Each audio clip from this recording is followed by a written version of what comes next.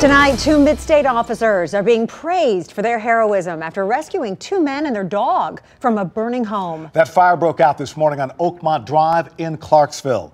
News 4's Cameron Taylor is live outside the home tonight. A camera and the officers were in the right place at the right time. Yeah, they certainly were, Tracy and Tom, and we could be talking about a different story if that first officer didn't get here when he did. Now, the house has extensive damage. You see that large hole in the roof, and tonight the officers are being called heroes, but they say it's just part of the job. A dark cloud of smoke covers a Clarksville home. Sergeant Johnny Ferguson remembers driving down Oakmont Drive. He was in the area looking for a domestic assault suspect. I've never seen fire move that fast. It was just a matter of seconds before the whole front of the house was engulfed in flame.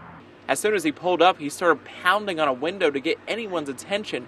He couldn't get near the front door. Hot enough where, as the house was burning, you could feel the heat. The 2 men who were roommates were sleeping at the time. Sergeant Ferguson's pounding woke them up, and they were able to escape through the back of the house, but quickly realized their German Shepherd was still inside. We get situations all the time that you just go with what your mind tells you to do.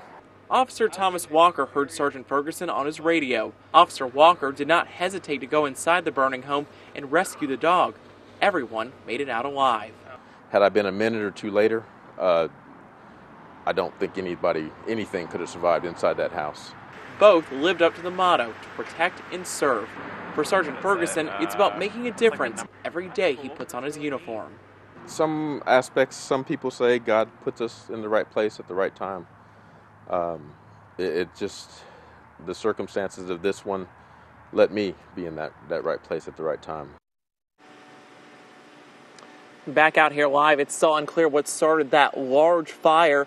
We do know that the 2 men who escaped from this house fire, they're either staying at a hotel or with friends. Tom, Tracy.